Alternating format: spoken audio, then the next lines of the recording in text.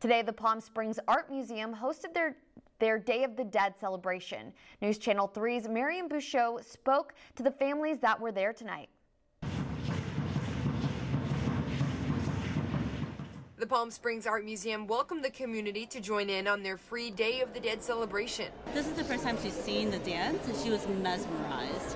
So the feathers, the culture, the sound, the makeup, she was just mesmerized. So I hope she learned something from this and she just gets more into this culture. Alice Ferguson took her 2-year-old daughter to experience the tradition for the first time. I think anytime a child does something for the first time is an amazing experience. People had the chance to experience the tradition through different activities, like create marigold flowers, color skulls, printmaking, and watch Aztec dancing.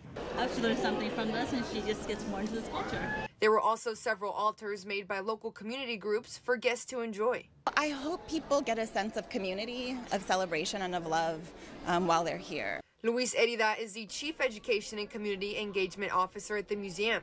She predicted about 600 people in total attending the event. I think for those communities that don't know about kind of these traditions, it's a way for them to be able to also participate and get to learn more about those traditions. Making sure everyone feels welcome to join in on the celebration.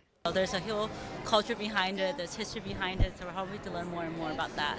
In Palm Springs, Marion Bouchot, News Channel 3.